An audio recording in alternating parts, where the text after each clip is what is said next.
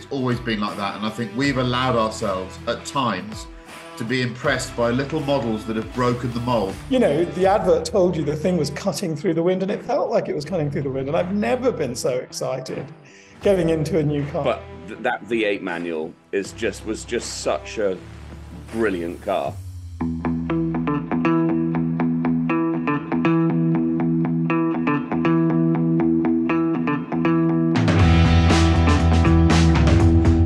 Welcome to the Collecting Addicts podcast. I'm reliably informed this is episode number 36. I'm in Italy, where I have just failed to finish the Modena Centre Ore and have drunk 5 lagers, so I might be a bit gobby. Chris Cooper's in the UK, as is Manish Pandey, as is Neil Clifford. Edward Lovett is in Australia. It's 5 a.m. and his forehead was shiny, but at our request has covered it with a hat.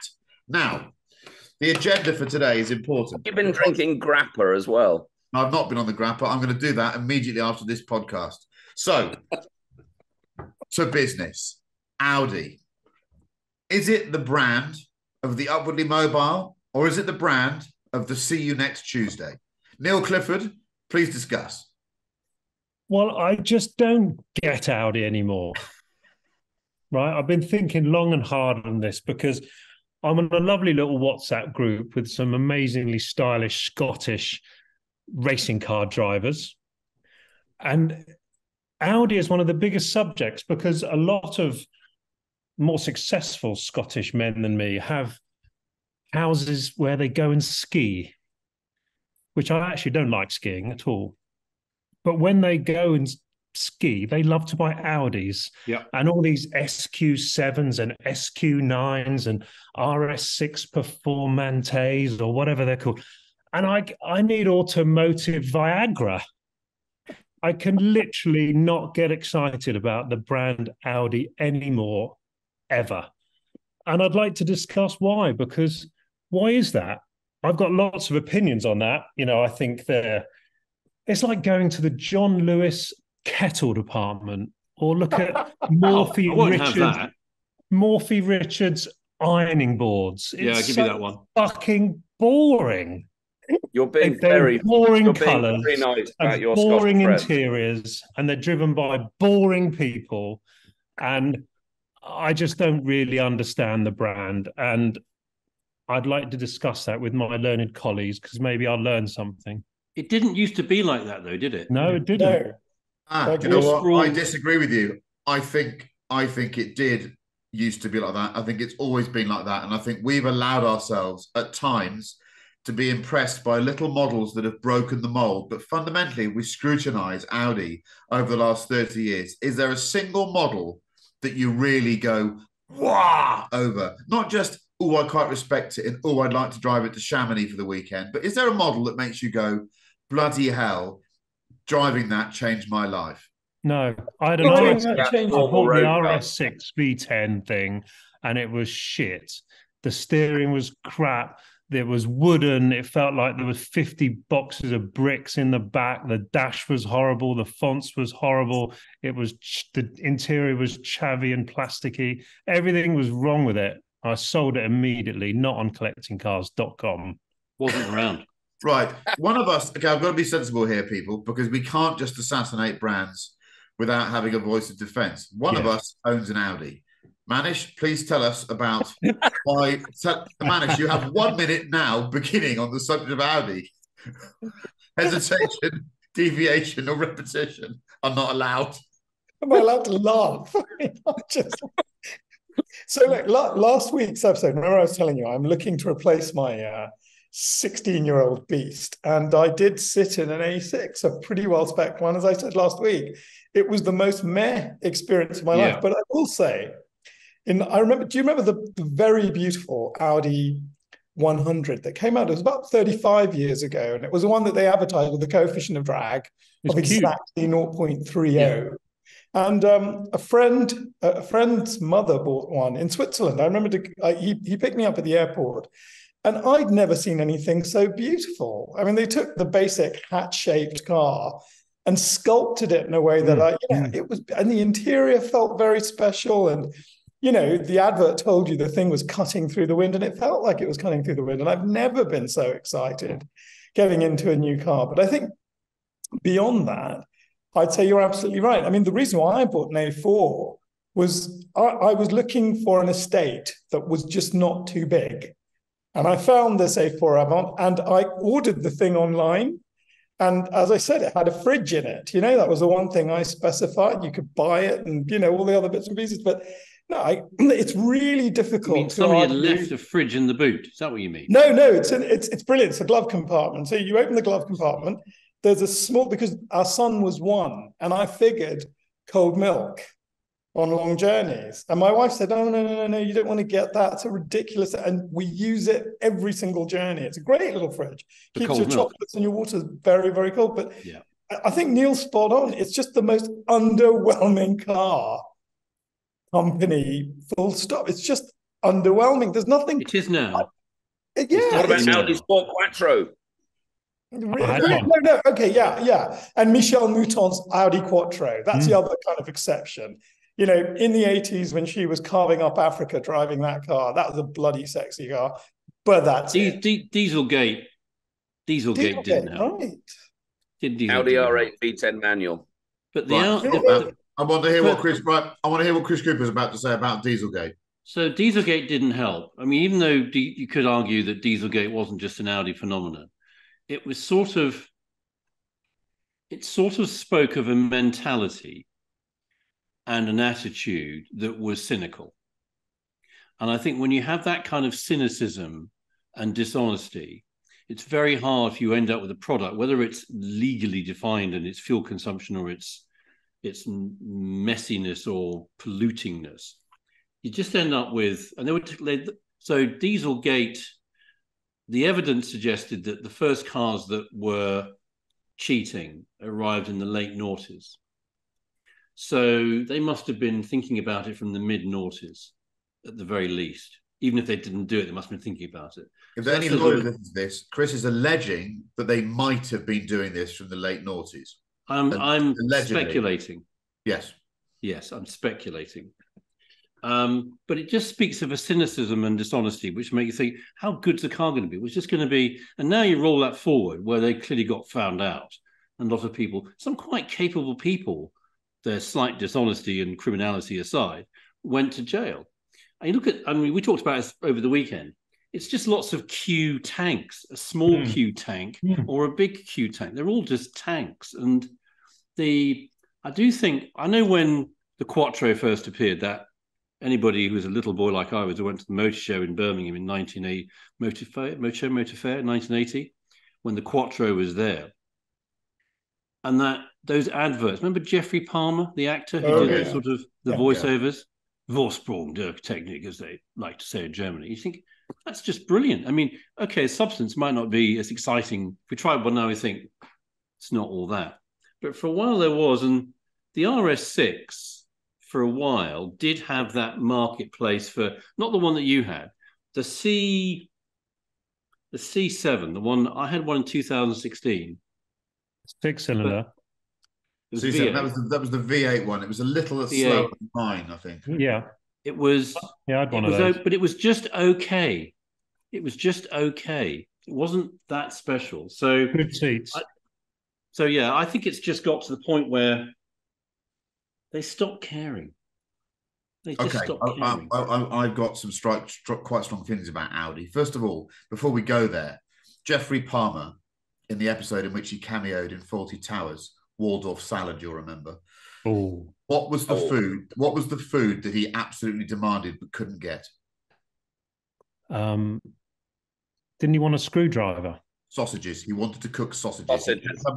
Sausages. That's right. He was in the kitchen, wasn't he? In the kitchen. I just want some bloody sausages. Right. Yeah. Okay. So the Audi thing is unfortunately one of the great confidence tricks, industrial confidence tricks of our time. Audi was nothing more than a rebadged Volkswagen in Germany for many years. My mother had an Audi 80 estate in the mid to late 70s. It was a Passat. It was a Passat with a different badge on it. So it was a nothing. It was a badge exercise. And then Piech forced the Quattro through, which changed motorsport. And the car itself was technologically very interesting. You know, it was a bit flawed. It had an inline, longitudinal 5-cylinder engine to one side, with like the battery on the other side. It was all weird under the bonnet, but it had 4-wheel drive and it built a brand. In fact, it did more for the brand in 2.5 years of rallying, or 3 years of rallying, than all of its prototype bollocks did in 10 years. I won't deny that. But the cars were always fashion over form. They never, ever were based on what you'd call cutting edge engineering. Audi never wanted to go out and beat Mercedes and BMW by making better cars than them. They wanted to have better dealerships, better looking cars. Remember, Audi for years boasted about anti-corrosion. That was the reason for buying a B5 A4, or the car before it, the one with no boot, was that it didn't corrode. What a way to sell something. Not you'll love owning this or you'll feel good, but it won't rust. Oh, great. Anyhow, and that Audi 100 that Manish talks about was an incredible motor vehicle because it looked like a spaceship from the outside, but it had a beam rear suspension. If you look at them from the rear, they just got a torsion beam at the back. Yeah. They had the rear massive overhangs, front and rear. So, and Audi have always been like this. And about 20-something years ago, in the back of Autocar magazine, I wrote a column called Why I Hate the Audi TT. And Audi never really spoke to me properly after that. And I sort of regret it. It was childish. I just said that ultimately it's a Golf that looks like it's been sat on by a hippo. Was that the article where I had to tell you how to spell the word competencies? It might well have been, Chris. But was that another Audi article? No, we've had this conversation about Audis about 20 years, yeah. You had to correct me so many times when your hair was brown. And I think it really, I can't help my spelling. But I think Audi has always been, jazz hat over function. And I'll tell you why. And I've got an anecdote, or a series of non-anecdotes that will explain this. Over the years, I've got to know lots of automotive engineers, ones I really respect, and they tend to come from German companies because they're the ones that lead this. I've heard Mercedes engineers lust after and talk about Porsches. I've heard them talk about BMWs. I've felt mutual respect amongst those brands.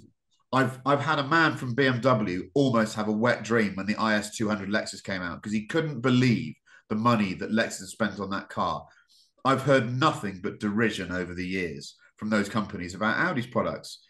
I don't know what that says. I think there was a period when Audi did make some good cars. I think the B5 A4 was a clever car. It was a beautiful looking car. And I think the Quattros with the independent suspension at the rear were quite clever.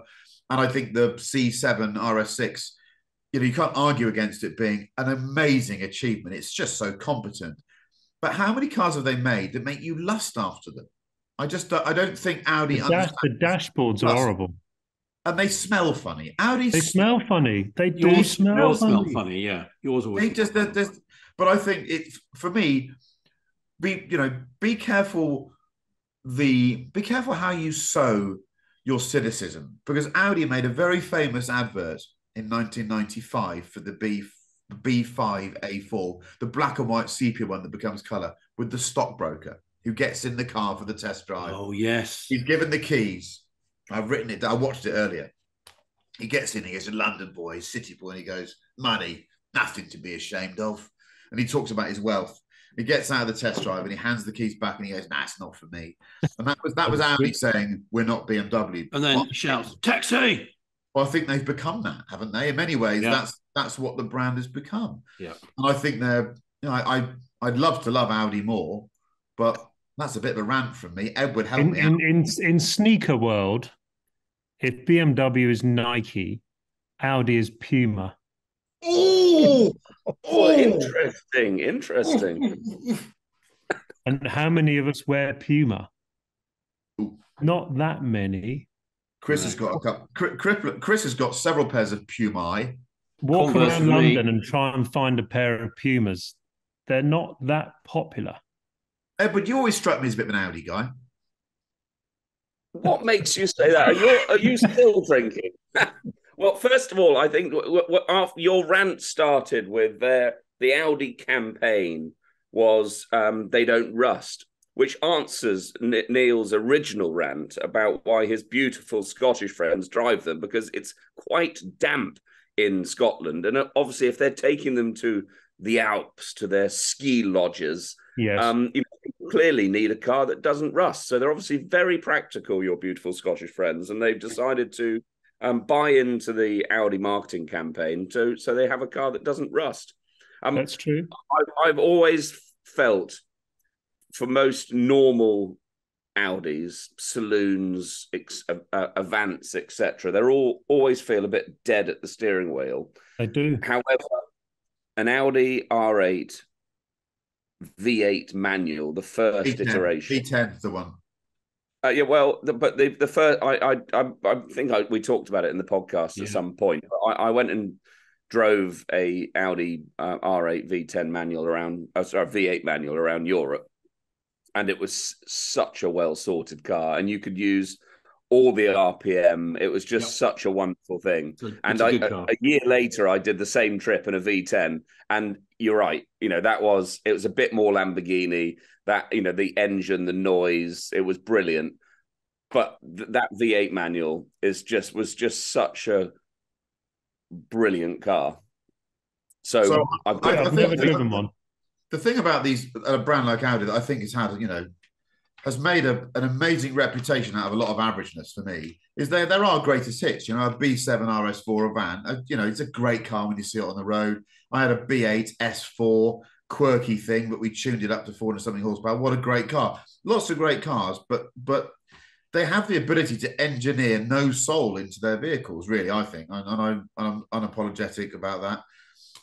Have we finished the Neil's obviously had a bad week with Audi, because a few weeks ago, one of the topics that he wanted to talk about was, can you own an Audi TT? And I don't think we ever... Chris, that was Chris. I said, could you live with a TT?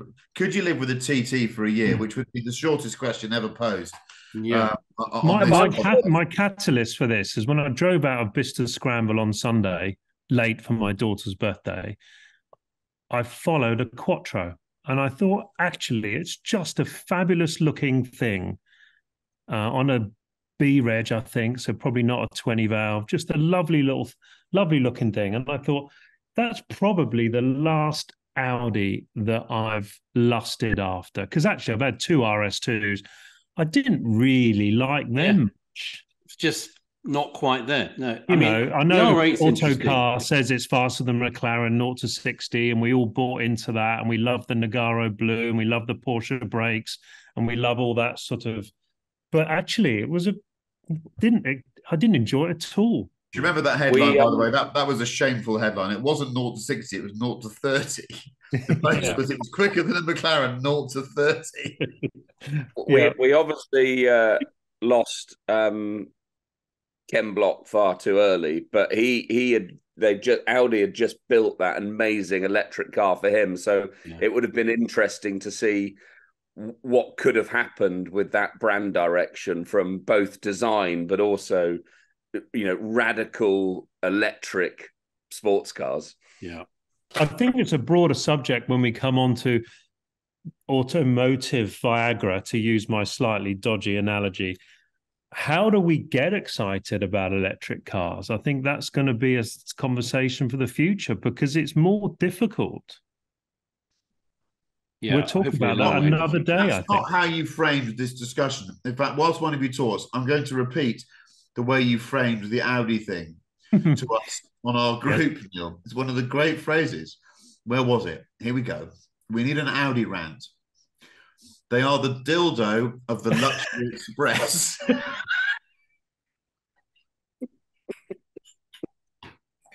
Now, I've lived a sheltered life. I know what a luxury express is, but what is a dildo? I suppose it's when surely the real version of a dildo is more exciting than a dildo, isn't it? One would hope. So it's a substitute thingy. Yeah, not quite the real thing. Okay, not quite the real thing. Not quite. I think you're quite right. Maybe that's the thing. Even if you're in an RS6 and you're driving along, if you see something in an M5, you go, "Fuck it, he got it right." Yes, you do. You do. Right. Okay. Before we get sued, I'm going to move on to the next thorny issue for today's thorny night of discussions. High depreciation cars and the value one sees within them, and also, I'll add on to that, how hard it is to explain to friends and family how that value should work, because normally it's seen through the goggles of man maths. We're going to have to go straight back to Mr. Clifford again here, because he might be the finest exponent of this particular brand of bullshit I've ever met in my life. Well, this subject was given to me by my friend Paul, who is equally as mad as me about automotive conversations, and we were discussing the Bentley Continental GT. Which one? The Super Sport. The current one or the previous one? 1011. Yeah, okay. Not the current one. It's not as pretty, the current one. The original one, but the Super Sport, where they updated it a bit and then the bigger engine and all of that. And Paul owns one of these cars. And for 50 grand, when the car was 190 grand new and it's 620 horsepower, the most incredible piece of engineering, carved out a solid block of titanium, beautiful carbon. In fact, the Veron seats in the car, fantastic, beautiful dashboard. And for 50 grand, which is frankly cheaper than most boring Audis, what incredible purchase. And I'd add one more thing.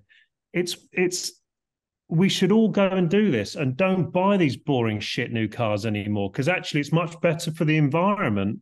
Let's buy Bentleys as opposed to shit new Audis. We don't need any more cars in the world. They don't rust anymore. They don't break down anymore. Let's just buy all the cool ones. Can I assume my adenoidal voice and be the consumer editor of What Car for a minute and say, it's all very well, but how much do you think the rear fog light assembly for a Bentley Continental GT costs when it's out of warranty? Because one of the films that will never be sadly broadcast on Top Gear is we bought one of these things last year and went to somewhere in North Africa in one, and it was freaking brilliant. It was a great car. It was the best car of the 3 by a mile. And then they presented us with some parts prices. And yes, jaws hit the floor. My best friend. Sorry. Manish. My best friend bought one a few years ago, and he actually moved house because of this car. The reason being he didn't have off-street parking, and the number of times its fucking wheels got nicked. He had all 4 wheels stolen off that car 5 times and moved out. He should have bought locking wheel nuts. Oh, God, I think they can get around that. Honestly, these vans turned up. He had cameras. He had cameras facing forward. These guys would literally lift the car up, get the wheels off, and they were gone. Fourth time that happened, he moved out. Its desirability. Doesn't it? They're not going to nick wheels off an Audi because they're fucking boring. Chris Cooper, you strike me as a kind of fourth-hand Bentley guy. Where do you sit on this one? So I think there are other examples. Okay, please tell us. You could argue McLaren 12C. Totally. I looked this afternoon, under 60 grand now for a 600-something horsepower Ron Dennis, more time spent on it than God spent creating the earth. Ron's still doing that presentation, telling us how clever it is. He's still at it now. 100%. 10, 12 years later. What could possibly go wrong with a 13-year-old 12C? It would be fun, though, wouldn't it? It would be. You could argue. Heroin doesn't mean you can tell people to do it. So it's a bit more modern, but I still think it's a lot of car for the money. 720S. Yeah. Now about a third of the price they were. But personally, and you and I both know this car, Monkey, the original Panamera Turbo. Oh, tank. Absolute tank. 18 grand. Brilliant. Really? 18 grand for Panamera Turbo. Yeah. The search is over. I mean, it's just, I looked this afternoon because, I've got one, not quite that old. And whenever I talk to people at the dealership about it, I say, have I actually got the only one you've ever sold? And they sort of say, oh, no. I thought, I definitely have. And I can never sell it because it'll just be so heartbreaking. But I reckon for 18 grand, you could get an original. They don't look great, but we used to drive them to our mutual friend, Guy Spur, had one when they first came out. To go to Germany and back, what a machine. Great fun. It was quite good fun to drive. Best directional stability in crosswinds of any car I've ever driven. Just on 60-mile crosswind, you're not even aware of it in the bloody thing. No, beautifully built, lovely inside, nice dash, some of that sort of yachting type wood inside, and just, 18 grand if anybody wants to be in you that. You had the yachting spec. Yeah. Yachting wood. Edward, now I'm not being rude here or unkind, but have you ever suffered? You're about to be, aren't you? No, just pipe down. Have you ever suffered depreciation on a car? Yes, we've talked about this, haven't we? No. That was when you bought a car on behalf of a business and it shat itself. That's different. I'm segueing into a compliment. You're a clever bugger who tends not to lose money on cars. So how do you go about finding cars that have depreciated? Now, so Neil's point about the Continental GT, which he's obviously talking about a car that's now 15 years old. What was the first year of a Continental GT? 2004. About 0304. Yeah, fine. So almost 20 years old. And he was talking about an 11 plate, wasn't he? A later one, in fairness. Super Sport. 10, 11, yeah. Well, I now appreciate that's still depreciation, but when I look at depreciation, I'm thinking about how a car really plummets in price from quite a young age. Yeah. And so this conversation's actually not the perfect time because cars just haven't been depreciating over the last couple of years. Exactly that. If anything, they've been appreciating. And whilst Neil talks about that cheap Bentley Continental GT, which, Chris, I'm with you. I'm sort of, what car, how much is that rear light cluster? You had a loan car last year, I think. You had a Bentley GT Speed, didn't you? GTC Speed, something like that. And you said, this is just an amazing car. So I do what I do, which is go on to Auto Trader, have a look at Bentley Continental GTs, less than a year old, price high to low. And you couldn't find one at under 200 grand. Now, I appreciate they were probably 250 grand new, but my understanding of Bentley Continental GT, if you have a brand new car at 250 grand, about 3 days later, it should be about 129,950. And like a 612 would be a good example of that. When they were new, a 612 was the most expensive Ferrari. If you put all the toys on it, it was 100. And I think you could a 1-to-1 was like 179 grand. But about 3 minutes after you took delivery, if you turn back, say it's not really for me, the dealer principal would have said it's not really for us either. But you would have wanted to pay 120,000 pounds, and it would have been really hard to find a second owner. I gave you 75 grand for one that was 5 years old and shat itself. So what happened? What happened there? But these cars, they just haven't been depreciating, which is, it's going to be a big fucking shock to the system over the next 24 months because it's coming. Depreciating. Just thinking about Bentley. Electric cars are depreciating. A Taycan, I'm in Australia at the moment, and apparently Taycan's pretty fucking tough down here. The infrastructure's not great, and they're super expensive, and they're piling up in the dealer forecourts. Sorry, Porsche, if I wasn't meant to say that. But they are now. I had one on 2 years. The company ran it. It was a lease thing we did for 2 years. And I thought about buying it at the end of it. And the lease VW Finance just wanted too much money. And it wasn't disconnected from the Porsche app on here. So I could see that for the next 9 months, it was sat at the same position on the end of the runway at Bruntingthorpe for about 9 or 10 months. And then it went to a non-franchise dealer somewhere in North London, who prided himself on being North London's favourite family-owned dealer. And then the next time I saw it, it's been hilarious because it's got a map as well.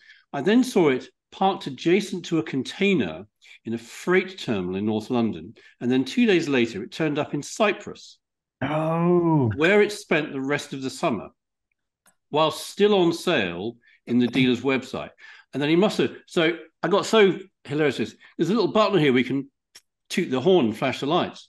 So every now and often, I would just press the toot the horn button and flash the lights, thinking, this guy is good. You must be shitting us. Thinking, what's wrong with my car? Eventually, I've been cut off. I must have realised, oh shit, somebody was watching all that I'm doing.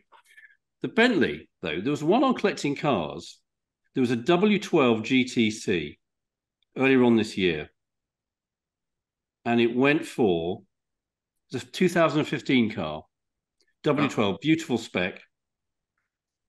And I think, I'm just trying to find it. I think it went for about 53,000. Yeah. They're lovely cars. Lovely car. Lot of motor for the money. Lot of motor for the money. Isn't it? Can I just? I don't normally give any advice on cars to buy, and I'm certainly not an investment guru when it comes to what to buy and what not to buy. But a car that has suffered with some depreciation over the last 6 months, which I think is in the buy window now. So a 992 Turbo S, when they were launched, were about 150 something thousand quid.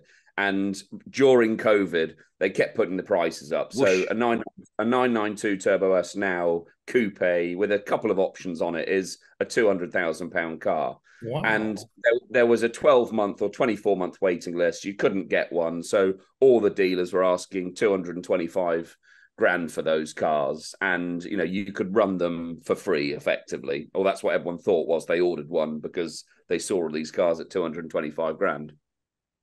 There are a few cars still for sale for 225 grand because I think the dealers might have paid a bit too much for them and hoping some bloke's going to walk in off the street and just buy one because he fancies one. But you can get a sub 1 year old 992 Turbo S now for about 150,000 quid, which wow. I appreciate that's a lot of money. However, this is a car that now costs 200 grand new, and a well-spec'd Carrera 4 GTS or something along those lines, it's the same with all the options, is like 145 or 150 grand. So if you're in the market for a 992, don't worry about the facelift coming out or hybrid or whatever they're going to go and do. Go and buy yourself a 2022 Turbo S, plonk yourself in that for the next 2 years. And I think you'll struggle to find another car on the road that will beat it. And I think it'll probably look after you quite well from a depreciation point of view. Wise words. You exactly. Real world car buying advice on the Collecting Addicts podcast. Yeah. We will help you make your sub £200,000 car buying decisions more easily. Manish, any thoughts on this? Whilst literally, there's one car I very, very, very much lust after every time I walk past it, parked around the corner, and I actually met the owner 6 months ago and asked him about it. And it's a beautiful black Maserati Quattroporte. And that's it's a good one. 2017. It's the V8 GTS. Yeah. And automatic gearbox. Yeah. I'm not saying that I would buy it, but it does have an automatic gearbox. But it's he bought it for £45,000, and I think new it was sort of 130 or something, 125. And it is just a limousine. It's the most beautiful thing. It sounds fantastic. I mean, it sounds really, really sexy when he starts it up. I don't think he uses it very much, but I imagine that is an absolute doozy, isn't it? In terms of car that you'd buy second time round. And I think the ones that were built, I asked him, do you have problems with it? And he hasn't. The ones that were built sort of around 2018, 2019, 2020 are actually quite well built. Those late Maseratis with the ZF gearboxes, the GTSs. Exactly, he's got a V8 GTS, exactly. Were brilliant cars. And back in my dealer days, when I was walking through the workshop, there were these poor sods coming in with Maserati 3200s, which were worth about £12,000 to £15,000 at this stage with the boomerang headlights. Yeah. And they didn't really want to come and pick them up after their service because they weren't overly prepared to pay the £14,000 servicing bill to come and pick up their £12,000 3200. Did you ever try? That honest story. That did you ever try one of those with the Cambia Corso? Yeah, that was an art to drive one nicely. The art was to leave it at home. Did you drive the Spider? If you drove the Spider, I did. It was like, can you imagine bathing a cat and it's covered in soap and you're trying to catch it? That's what the steering column was like. You'd fucking chase the thing around the cabin. It was like, what the? I how I like 6 Series convertibles. And I saw that when that Maserati Spider came out, I thought, I might actually move on from a 6 Series convertible to try that. I went to try it and I thought, one of the most disappointing test drive experiences. We're going to do test drive experiences at some point. That was one of the disappointing UK ones. press car Spider was in jello fly. Remember, it had a shorter wheelbase. Yes. And the two sort of things, fake rollover things above it. Yeah. And you know that cut, if you're leaving Fulham trying to get to the A4, you can do a cut through that ends up around the back of Queen's Club that goes past the housing estate. Yes, there. West Kensington. And it broke down there, and it was probably 2000 or 2001 whenever they made it. Did you a favour near a tube station? Well, I got out, and some local youths they took quite a lot of attention to the car, so I just left it with them with the keys. Best thing. Walked Serves off. them right. I'm going to get stabbed. It's not over that short wheelbase shitbox. So this whole depreciation thing has got me thinking that recently I've been looking for another vehicle because I need something to do some miles in, and actually, what Neil has surfaced here is that quite often I'm more seduced by the knowledge that I might be able to get something that's cheaper than it should be than actually wanting the car. So the question is, how many cars have we bought that we didn't actually want because we thought they were just too fucking cheap to ignore? Answer for me, many. But I now realise, as Edward's pointed out, and all of you have agreed, depreciation isn't happening the way it used to. And I think it's a great shame because we used to get off on it. So for me, the two cars that always depreciated were any Ferrari with a V12 in the front and a BMW M5. Both cars, the moment you drove them out of the showroom, halved in value. Now, that meant that you knew the people that owned them were reassuringly wealthy and still owned them because they could afford them and they didn't mind the depreciation. And it meant there were rich pickings for little scavengers like us out there because really we're just parasitic. We want to piggyback other people's misfortune and buy these cars. But recently I've been looking around. There's so little value out there. I wanted to buy one of those. I will hopefully get one of those Alfa Giulia Cloverleafs, but there's cars that have done 50,000 miles and people want 38 grand for them. That should be 21,995 and they should be begging me to buy it, but they're not. Actually, if you start looking around to look for the value, there's some of those Aston V8 Vantage, the early guppy mouth ones, they're coming down into a zone where they look like a lot of value to me. DBSs, the current DBS is coming down a bit. That's a great car. A bit. But so that we should be laughing at those for 69,995 now, and we're just not. So I reckon we need to get a T-shirt going with Collecting Addicts that says "Bring back depreciation," because really, depreciation, bring back financial ruin. And to come back to Neil's analogy, depreciation is the KY jelly of the car enthusiast universe. It lubricates our passion. It lubricates our passion. Planet, don't buy cars because they're all ugly. Buy the old. And the great irony is, of all the cars that I reckon are good value at the moment, Neil mentioned it, it's electric cars. So the one that strikes me at the moment as being huge value is the Audi e-tron GT. That's the rebodied Taycan. They clearly can't sell them, but they look magnificent. They go like a fucking stab rat, and they're a great car. If you've got a driveway and 7 other cars to use when they don't work, what a machine! Fabulous machine. And of course, the electric car needs a session again from on the pod, but today is not the one. But to finish that, another rant. The best value car of all is a Bentley Mulsanne because we manage value against what something costs to make, and the Bentley Mulsanne takes about 7.5 years just to make the ventilation system. People have died on the line. They take so long to build. And you can buy one of those for 70 grand now, and you should, because it's a wonderful motor car, and it won't make you look like you've lost your soul or anything. It's a wonderful car. Buy Bentleys, save the planet. Buy Bentleys, save the planet. Right, we're moving on to, here we go. Now, car typography, okay? So, and I mean this quite specifically. This isn't just, enamel badges. I'm talking about the way car names and badges have been written over time. And I think it's one area where our industry can hold its head high. I think over time, typographically, we match any other industry. Fizzy drinks, trainers, anything else that's supposed to be funky and thinks it knows how to do this stuff. Car badges, absolutely rot. I'm starting this one because I'm on this rally. I've turned up and the first car I've seen is a wide body Mark II Escort, Atlas axle dripping underneath it like a massive scrotum. And on the back, it's got RS 1800 with the zeros interlocked. My favourite fast forward. Behind the logo. Beautiful. That is the most amazing piece of sign writing I've ever seen. It's just stunning. So I'm going to give my fellow podders an opportunity to eulogise about their favourite car writing badgesy thingsies.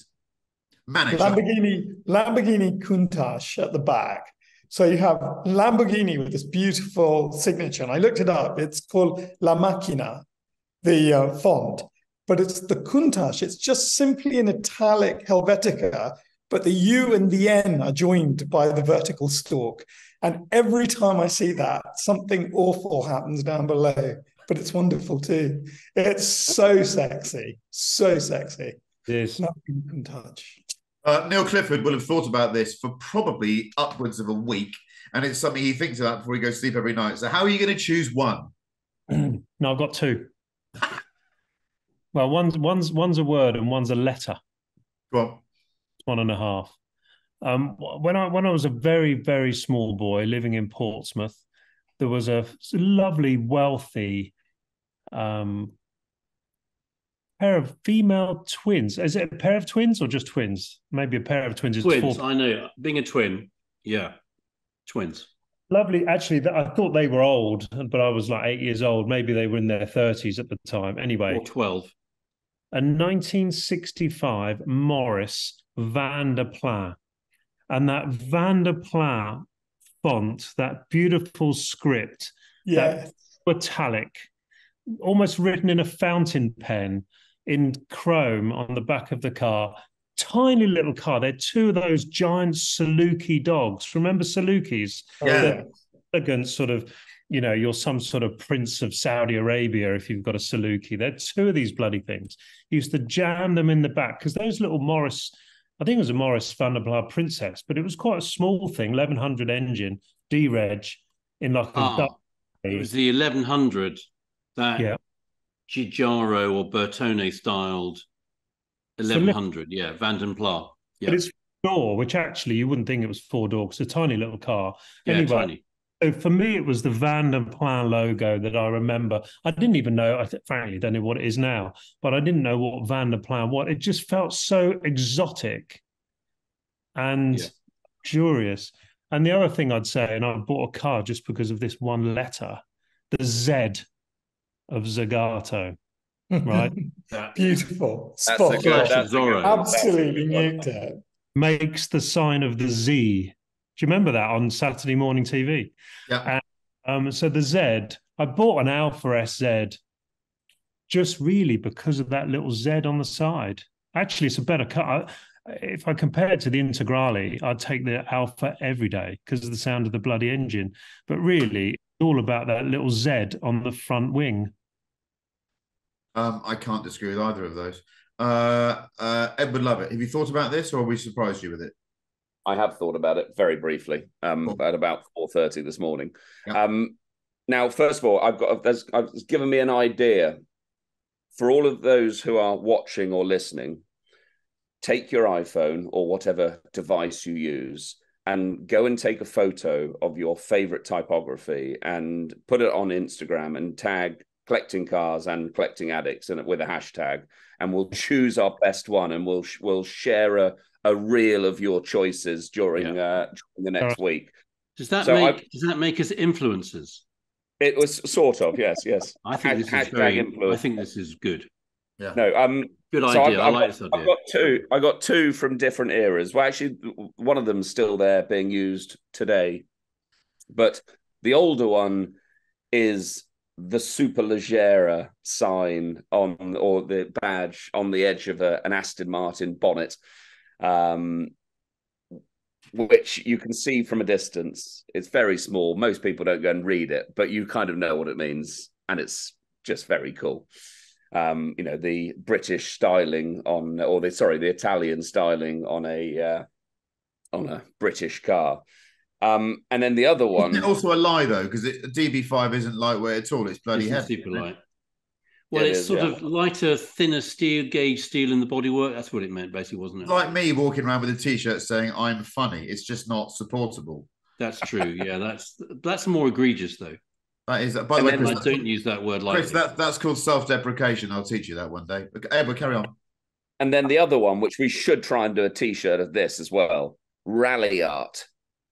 Oh, and nice. I've still got mine. I've still got my rally art jacket. Yeah, that's a cool logo. Hey guys, can you remember the really Andrew Cowan Disegno Bertone, the B in the Bertone, that beautiful chevron. Yes. God, that was beautiful. Yeah. I got my first Pro Drive jacket. I had to go and drive a Pro Drive, I think called a Pro Drive P1. Do you remember that? The P1, the sort of two-door one.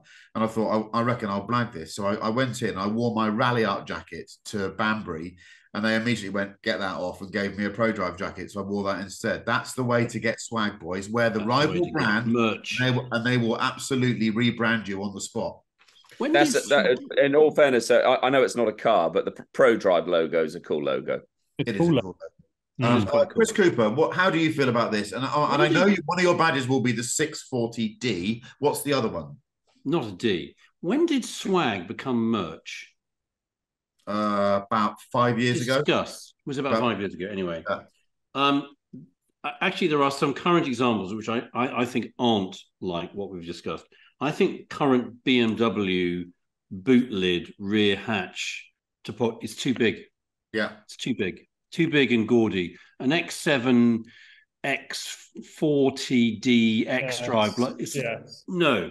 Yeah. Also, can I add one thing to that, Chris? That is that I do believe that when they make them smaller, like they do on the 1 Series, they're a bit fat. Some of the letters are a bit fat. They're a bit, fat. Things that are short and fat are offensive looking. They are, yeah. But I've always thought that. Anyway, the ones that I think really work, because they kind of stick with you. There's a little badge that just says, and I'll explain this in a second why I think it's okay to celebrate this. There's a little badge that appears at the bottom of the A pillar of arguably quite a groundbreaking car that just every time you see it, you just think, that makes me feel warm and fuzzy and aspiration and so forth. It's on a Range Rover Classic, just below the bottom of the A pillar on the panel on the side of the car, where the panel gaps are about 6 weeks wide. There's a little badge that says Range Rover, little sort of stainless steel sort of thing, just says Range Rover, where the R's are slightly bigger than the capitals and leather. It's just, I remember seeing that first thinking, gosh, what would it be like to have one of those or even ride in one of those? So that, it's got nothing to do with our favorite car designer, who we'll come back to at some point later. But that Range Rover sign, that just looks, I think they've probably meddled with it now, but the original Range Rover Classic looks really good. Current ones, which I think work really, really well. You were asked to specify one. You're not allowed one every decade that the car's been in existence. You know that, don't you? So that, because your question said car badges at the Mo, which I thought was meant to be contemporaneous. Alpina. I think Alpina typography is really, really cool. You see Alpina on the back of a car, or on the sort of the letters of the bottom of the splitter on the front spoiler, not picked out in silver, body color only. Anybody who's currently speccing a car configurators, we've got to talk about at some point. I've got a bit of a bone to pick on car configurators, but an Alpina on the bottom of the splitter in body color, that's cool. I like that. That just says everything about the car. Chris, remind me, was your mother, was she an Alpina decal lady or was she a non-decal lady? No, she was non-decal, much to my annoyance. In fact, I bought one with decals on it, and I took it home, and she went, take it back and get rid of those stickers. Yeah, I'd have done that. Yeah, so I couldn't really argue with her. And I have to say that I agree with, and Chris Cooper will be hosting a special edition of this podcast on his own for Insomniacs worldwide on his issues with configurators as a sort of public service. Now, moving on. Cars that you used to think looked good, but now don't. This was triggered by what actually was a shocking revelation, Chris Cooper, on our group earlier this week, where he sent a photograph of one of what I would consider to be one of the great cars, and I'm sure you would as well, the E39 BMW Estate, the Touring. Yeah. And he said, this car doesn't look very good anymore. The glass house is too big at the back. It's a bit bulbous. He used some really quite terrifying terminology. And anyhow, I hate to say it, I looked at the picture and thought, I think he might be right. Neil Clifford, tell us about things that you used to think looked good, why you think they don't look good now, and why you can still back your sense of the aesthetic. I spent an hour thinking about this morning and couldn't really think of one, because as cars get older, I tend to like them more. And I've got such dislike of modern cars, particularly the dildo variety, that I think cars are like wine. I think they improve over time. So I'm gonna flip this. I flipped this in my head and said cars that I didn't like a long time ago and now I like, because it's become a free swim. There's no control. I've lost control of you all. That's what I usually do. I couldn't think of it one way, so I turned the telescope around and looked from the other end. And when we were talking about this at Bicester, me and my mates actually, and with my young photographer, Instagrammy, clever friends that all drive around in better cars than me now. And as most of you know, because I've said it before, me and my mates have been going to Le Mans since '88, and we were young and we had hair and we wanted to drive the fastest, newest thing. And then we saw all these old farts driving along in Bentley blowers, and we're like, what a bunch of wankers they are. Why would you want to drive along in that stupid old slow piece of crap? You know, it's much better having a M3 Sport Evolution or a 993 Turbo, which I had for 5 minutes on a, Porsche bubble. And now when I see those cars, I'm like, oh, they're fantastic. And it's because I'm now one of those old farts. So maybe the young people look at me and say, what is he driving along in that lovely... I won't have that, Neil. Of course they don't. Peterson Bentley, what the hell does that do for you? It's slow, it's crap, it's windy, it's cold, it's unreliable. It's none of those things, actually. Everyone should go and buy a Peterson Bentley. But I think I've turned it on its head. I used to dislike those old cars, and now I adore them, and I don't like the new cars. That's absolutely fair enough. What you've done there is, with incredible agility, taken the question, turned it 180 and answered it beautifully. Chris Cooper, I can tell you're itching here. You've got a list. You're allowed 7 and no more than that. Here we go. Probably haven't got 7, but I think, because I agree with Neil. I think there are lots of cars that you'd have thought, oh God, no, which now look great. But I do think there are, and it could be something to do, because the other, I hate to say this, and this struck me, because right now, as of Wednesday evening, 11th of October, I think on Collecting Cars, there is an M635 for sale. Ooh. The M6, as we called it. Yeah. It was never an M6, it's an M635 CSI. I know, but everyone called it M6, didn't they? Well, they were wrong. And I knew they were. They'll be punished. It had the same engine as the M5 and blah, blah, blah. It just doesn't quite work now. And it's because the glass house it just looks slightly too big to me. And I have a feeling that there's a reason why the M5 does so much. There must be a reason why the M5, the E28 M5, does so much better than the E24 M635. The M635 was a motorsport car, same as the M5 was. But hang on, I'm still going. Let me summarise. I'm using my abilities here to summarise for the audience before you move on to your next, frankly, fucking absurd point. So you're telling me that the M635 CSI, that sharp-nosed piece of Hofmeister kinky brilliance, doesn't look quite right, but you happily drove around in a Bangle-era 6 Series convertible. Yes, I did. Would I now? I'm offering you the floor. Over to you, Chris. So there was something about that noughties. Well, what do you think? When I said E39 Touring, the first time I'd ever thought about it, when I saw it on Sunday, it was a lovely car. It was I had a brief chat with him. Somebody brought along an E39 M5 Touring. They clearly made it, but it had all the right bits, and they'd done, very, very expensive, labour of love, wonderful thing. And I thought, God, it's an E39 M5, tick. It's a Touring, tick. I looked and I thought, I don't quite like it as much as I thought I was going to like it. And I thought, it's that rear bit of the glass house is just too big. The sort of the proportions of the size of the glass house to the side of the car just have aged just in slightly the wrong way. It's really irritating and frustrating. It just made me think, because I would have lusted after. I had an E39 540. We can talk about cars that got under our skin in a later episode. I had an E39 540 SE, 80,000 miles in. I look at that now, I still think 17-inch multi-spoke wheels just look fantastic.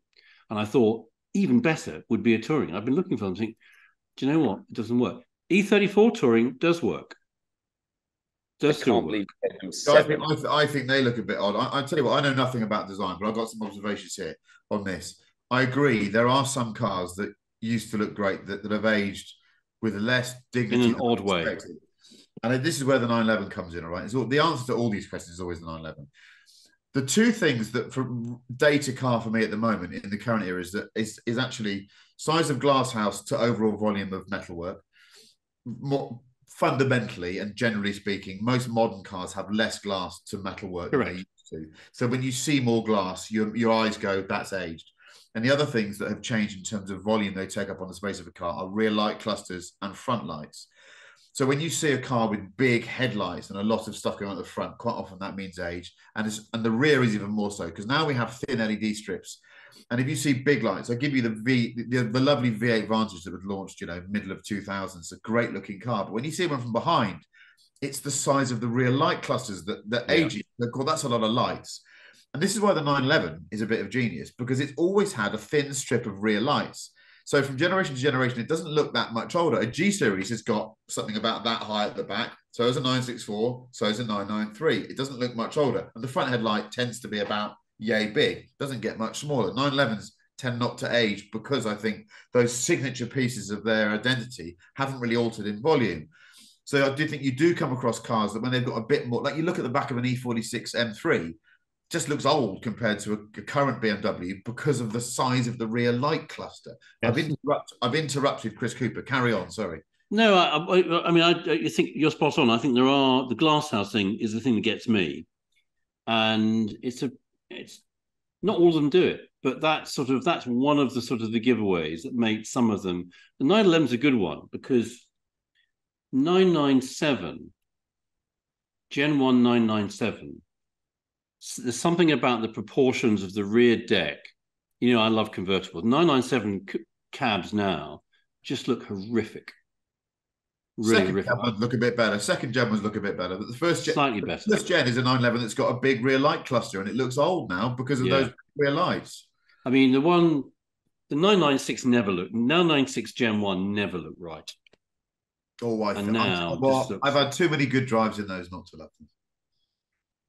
But 997, some of those 997 Gen 1s, they haven't aged well. And Manish, what are your thoughts on cars that you thought look good, but now don't? So there's one car I really, really remember lusting after it when it came out. And it's the Ferrari 575. Just think it's just lost looks.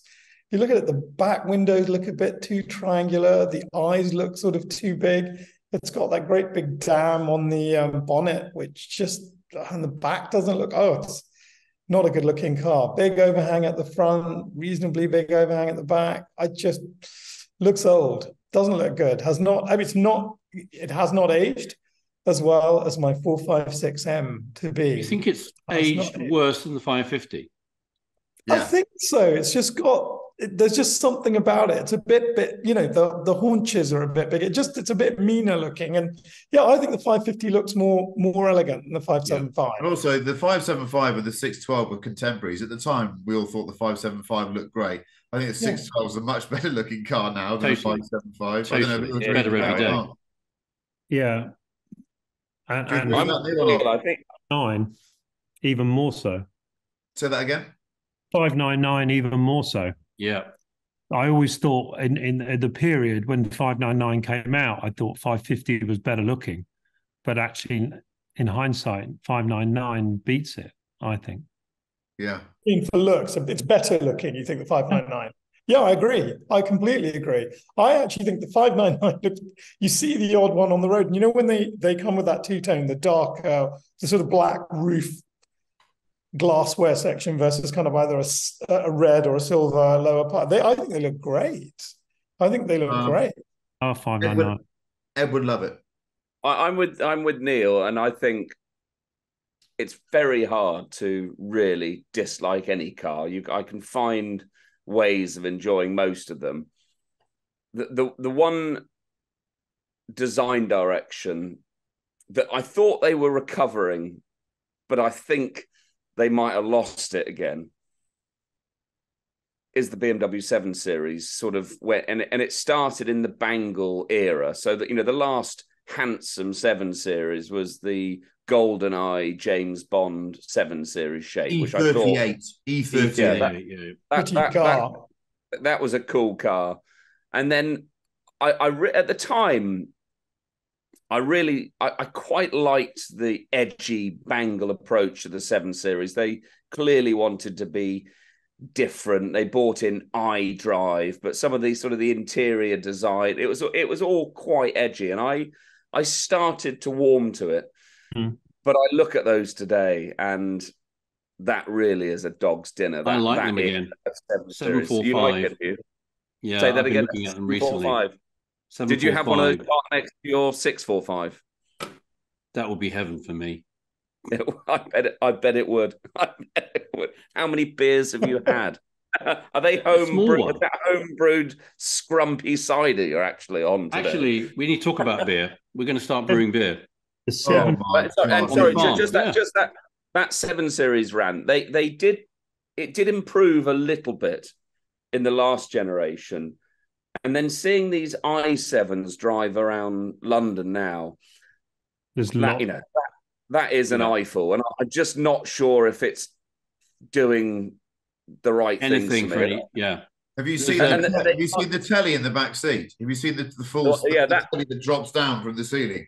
That looks cool. But do you think with the 7 Series they've just decided that the S-Class has just got it right from a sort of beauty and proportion point of view, that there's no point even trying to compete on an elegant super saloon?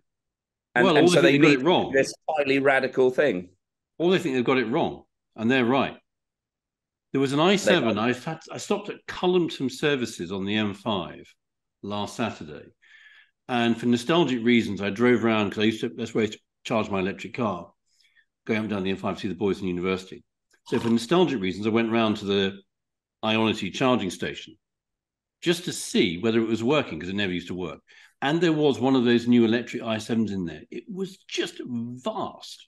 I mean, just really vast. And the front looked like Limousine by Jerry Anderson. It looked like Limousine in Thunderbirds rebooted, which I quite liked in some way. But I thought, God, you've got to be really confident to drive around in that, because people are just going to point and think, why? Chris Cooper, or you live in Beijing. You can do it. You've got it in you to drive an i7 with the fucking teeth. Yeah, and I've driven 645 convertible for about 6 years. So they're everywhere, those things. Right, I'm going to stop this BMW shitbox conversation. I'll ask Neil Clifford a very specific question about cars that age and don't age. This is the age-old question. 993 or 964, what's the best looking, and at what point did you change your mind and fix your opinion? Because I vacillate on this hugely, but I've reached a very good question. And this is about age, because there's a point in which all of us preferred one to the other, and I'm not sure that's the case now. Where are you now? I was always 993, and then I flipped back to 964. Who disagrees with that?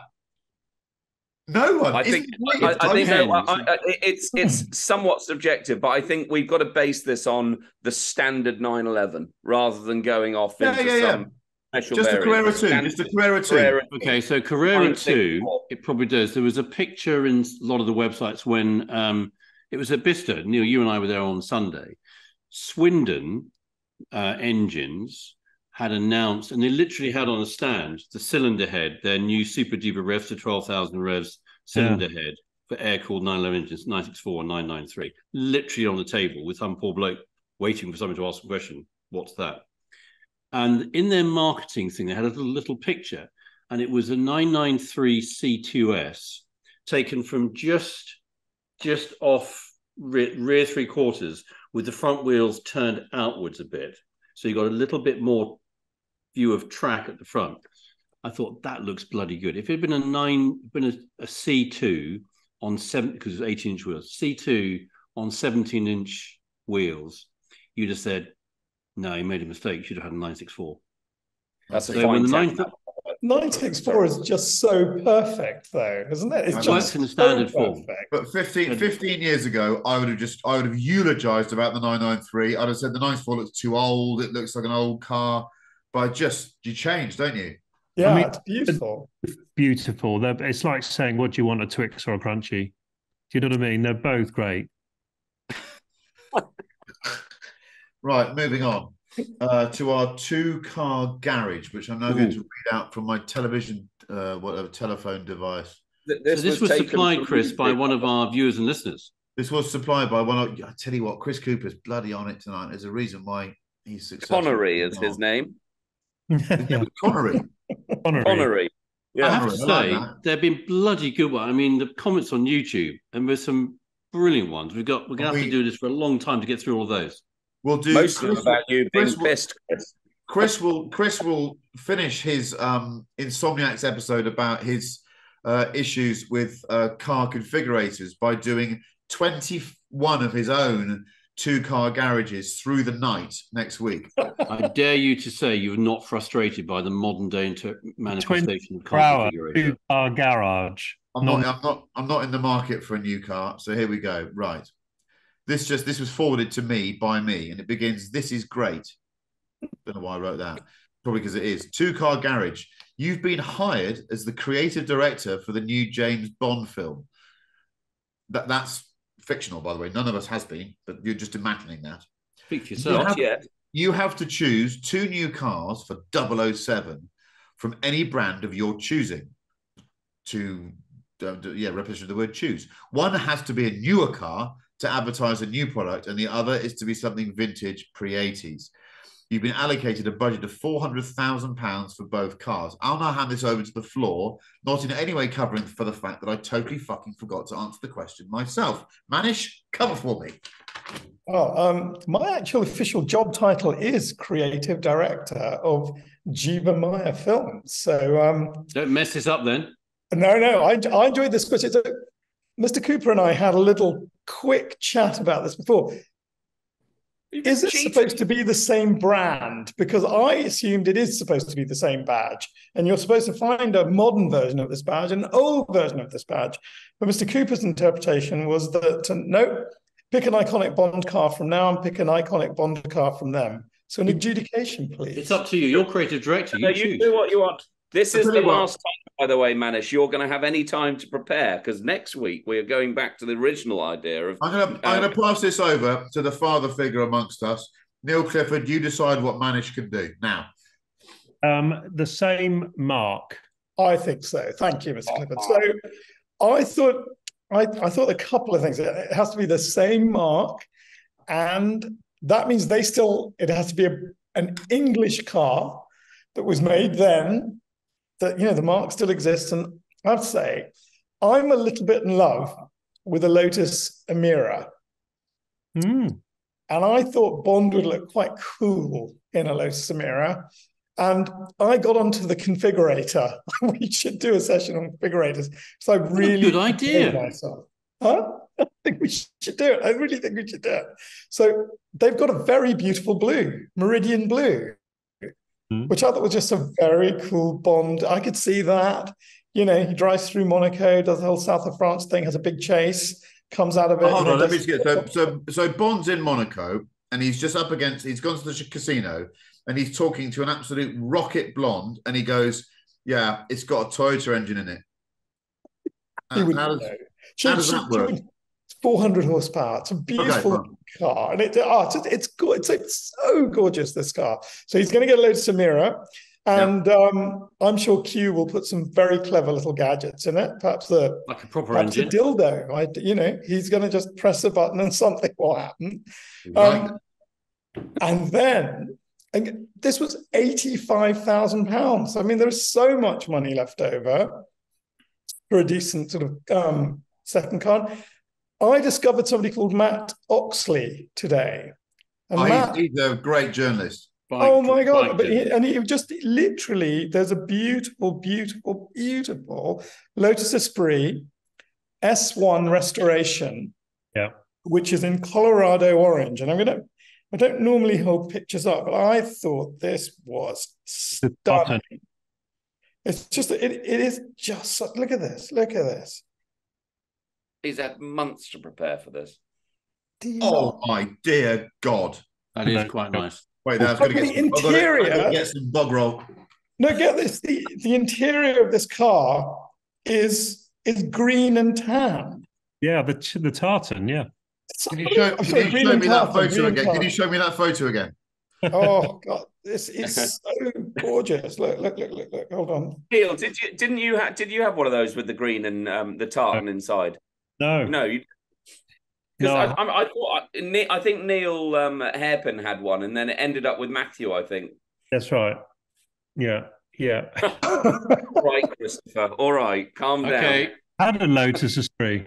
And just look at this interior. Look at this interior. This is so gorgeous. I didn't know people did this.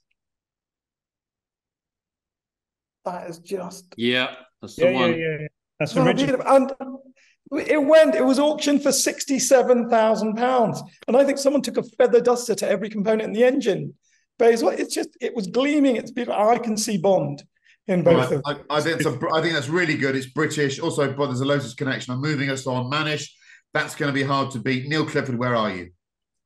Look, you guys are all dicking around. The only car that Bond can drive is an Aston Martin. Okay. It's the only, it's the point of Aston Martin's existence. And if you go and buy an Aston Martin, the only thing that's on your mind is, am I going to look like James Bond? So you in my view, you have a DB12. I think it's a brilliant looking car. It's 300. They've done a good job with that. Yeah. Fantastic job. The interior now is as good as the outside. Most Astons are quite pretty, frankly, but some of them are sort of shit when you drive them. But the DB12 looks fantastic. All the reviews say it drives fantastic. They've invented this new class almost of whatever it is, the GT supercar.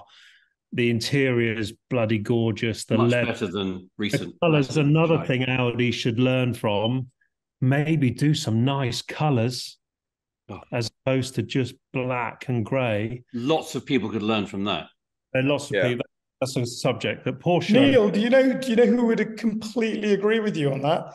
Cars. Luca Montezemolo says that is the most beautiful Aston Martin in modern time. He says that is a work of absolute art. So I've spent the man, and I've bought a DB12. So I've got 70 grand left. And you know what? I'm referring to my brother. My brother owns a garage in Portsmouth. Trevor. Bless my mother. She gave us all very 70s names, even though he was probably born in the 50s because he's like 70 years old. He's been restoring a Virage. Oh. A Virage. Which a 90s Virage, not the one that they... Yeah, the Ken Greenley one. Early Virage. I think it's on a 1991. Yeah. And it's in Valiant blue. So most gorgeous blue. A very rare colour because most of them were sort of British racing green and there were, a few red ones, weren't there? But most of them British racing green or navy blue. It's a very light, beautiful light blue called Valiant blue with red leather. Light blue with red leather. And he's done everything. He's done the bodywork. He's done the engine. He's done the suspension. It's perfect. It's totally mint condition, this thing.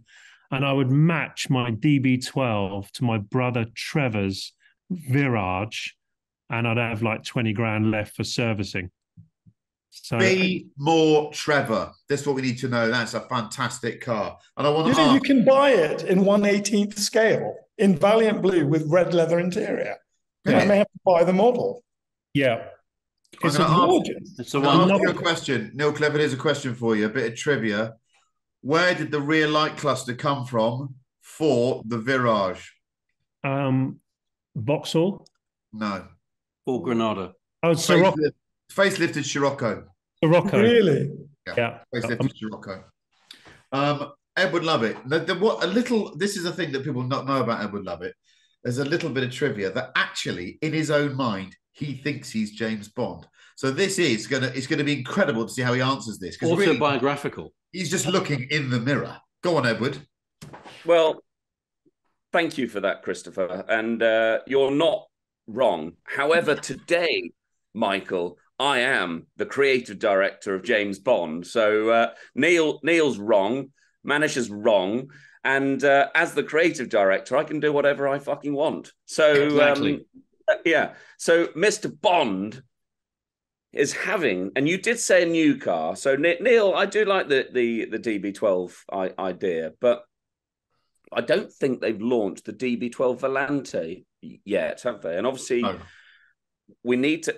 These are our two-car garages, so one has to have one has to be convertible. Those are the rules. So a 296 GTS is going to be my modern car. Yeah. And is that an Aston Martin? It could be. Yeah. It's just put sort of Superleggera badges on the front bonnet, and it could be disguised as an Aston Martin. Carry on. I think 296 GTS, I think, as a modern Bond car, hybrid, V6, convertible. I think that's a good choice. And then my car from the 80s. Now, most two-car garages have to contain a Porsche. Obviously, that should really be the other rule, or 10-car garage or something like that. And now, yes, I am Bond, and I still do like a tailored suit. But, most of the time, I do like to wear a Collecting Cars T-shirt and shorts. That's really what I wear. So I've decided, instead of me wearing a pinstripe, I'm going to put the pinstripe into the car. So, one of the best seats with a pinstripe is a 3.2 Carrera Club Sport. So that's going to be my tailored pinstripe suit. And that is going to be my two-car garage. Yeah. Okay. The badges will never get me. And this is James Bond, not James Bondetti or James Bond. Yes, I'm the creative director. He's James Bond one day, then he's James Bondetti the next day. Okay. I like it. He's a I'm going to have my secret lair. I'm going to have my secret lair in Swindon. What's amazing is we're watching this. It was dark when we started as Edward, and it's light now. I've not seen. Yeah, what's that bridge? Yeah, I haven't got a particularly good room, to be honest with you, but this Sydney Bridge is just here. But what a fucking beautiful city this is. Look, you can't quite see them, but the yachts in the harbour here, and there's that small little island just over there somewhere. I could show you Hemel Hempstead through that window there if anyone's interested.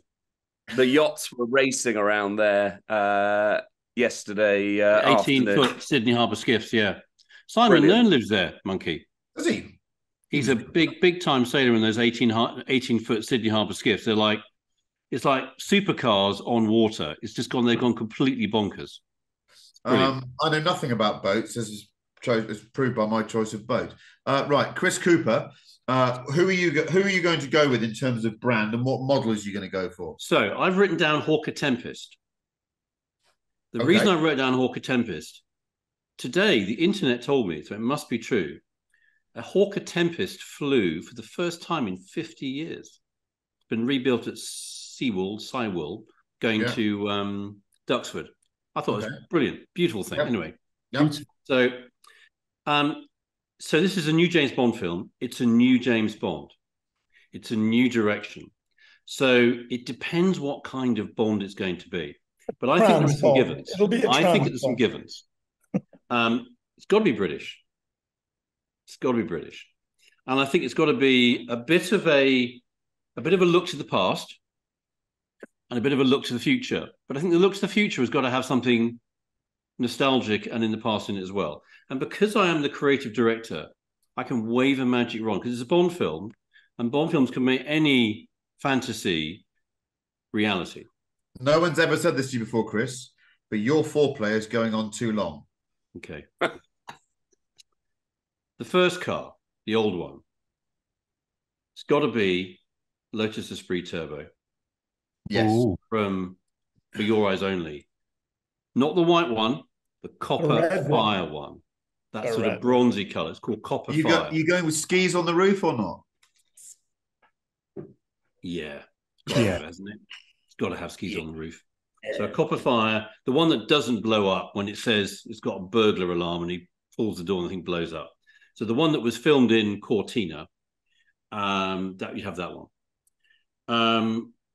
The new car. I think most of us have ignored the fact that they've got to come from the same manufacturer, as have I. Because I'm surprised you didn't think of this, Neil. I think the new car in my fantasy world would be a new Bristol. No.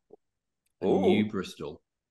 Because it's just got that unbelievable, wonderful British sort of heritage, as well as it always felt there's something slightly contemporary about it, even in the old stuff. I'm going to put you on the spot. Given this is a company that has given us the Fighter, the Brigand, and God knows what else, what would you call it? I kind of think I like Tempest. That's kind of why one of the reasons I wrote that down. Nice. I know it's not a Bristol thing. Brabazon, it's not a Bristol Brabazon. That's too big. Remember what Brabazon is? I saw that again today that's as well. The massive airplane, isn't it? That was the size. A massive airplane that flew once and that was it. Because I suggest a name. How about the Bristol Melchett? The Bazooka. Also known as the Cardinal. Yes. The Bristol Hairnet. Bristol mustachioed hairnet. So I think you'd have a modern day Bristol. Okay. I think that's going to be powered by. It's going to be a Siamese. It's going to be two Siamese Chrysler V10s put together, making the world's first V20. W20. That would be interlocked. These are end to end. Yeah. Oh, right. Oh, well, like that. Yes. You see, and the bonnet would be 38 feet long. Yeah. And the mascot would be Neil Clifford leaning into the wind like that. It'd be like that bloke who put the Berlin engine in that thing that we all dared ourselves to buy recently. Yeah. So I think you've all done well, but you've proved why none of you should be creative director of anything. So I'm the creative director. My story begins somewhere in the French Riviera where my life has become complicated. I'm up to my nuts in prostitutes, all sorts of substances I shouldn't be, wine, people I shouldn't be around. And there's a boat that I can't afford to run. So I'm in the shit and I need some money. So I start doing deals with car companies because I think I can get a brand deal on board for James Bond. And I tell everyone else at Eon Productions that I'm wooing Ferrari and Aston Martin. But in reality, I've gone to China because they've got a fuck ton of money and they want to be in Bond.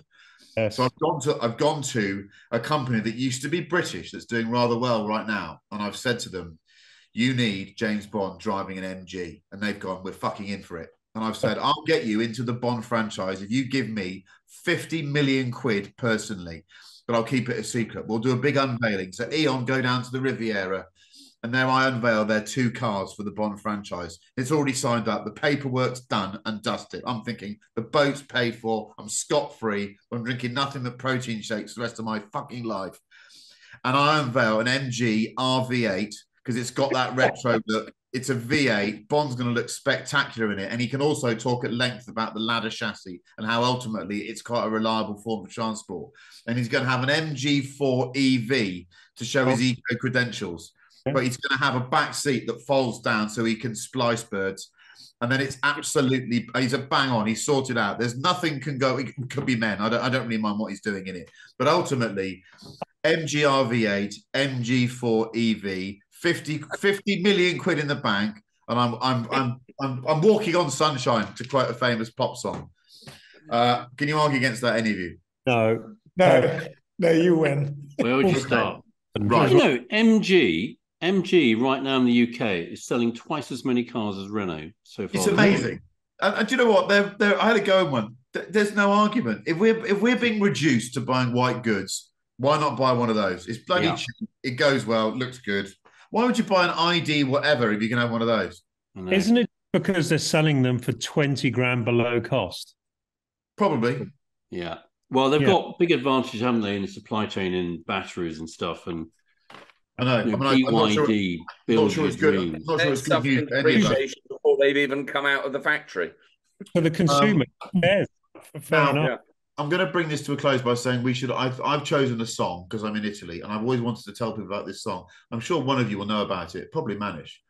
So, in 1972, because I'm in Italy, an Italian singer called Adriano Celentano wanted to demonstrate that if you made a song that sounded like it was sung in English, it would go straight to the top of the charts. And you might be aware of this song.